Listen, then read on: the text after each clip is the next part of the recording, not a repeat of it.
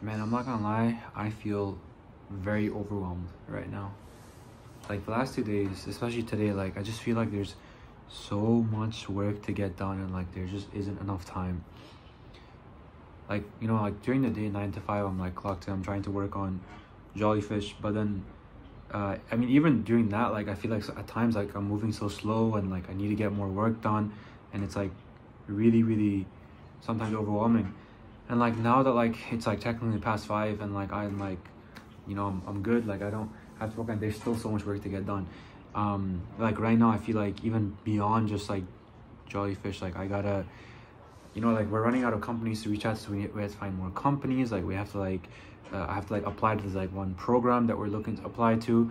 I have to like help my friend out with some like thumbnail. I have to like help like design some like merch stuff with some of the Start Bad guys.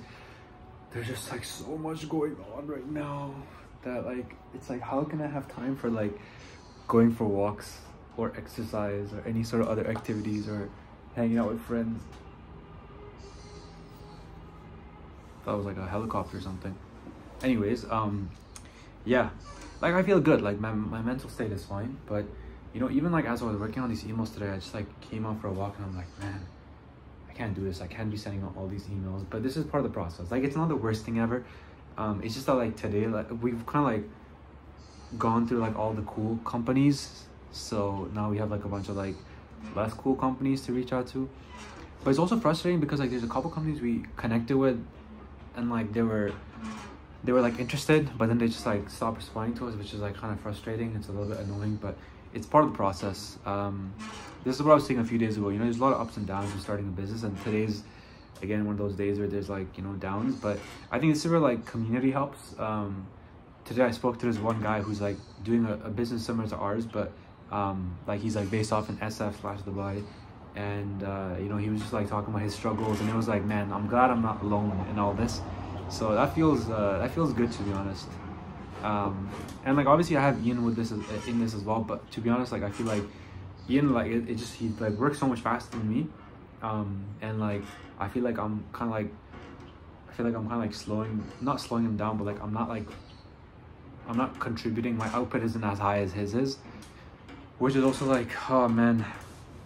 But yeah, it's been hectic last 2 days. Yesterday was not as bad. Today was just like bleh, bleh.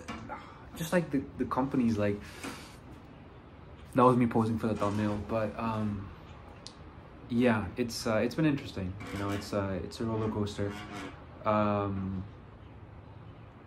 There's a lot to get done, and it's about like organizing everything, like organizing our time.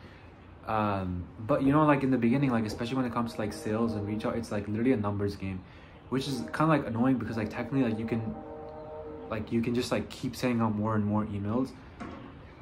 So to be honest, like this just makes me think that like we need to like kind of rethink our strategy as well, because if we're just sending out emails and like we're not getting as high of a response, like maybe our offering isn't like where it needs to be, like something needs to be because like I feel like for me at least, like I'm putting a lot of effort into like these emails.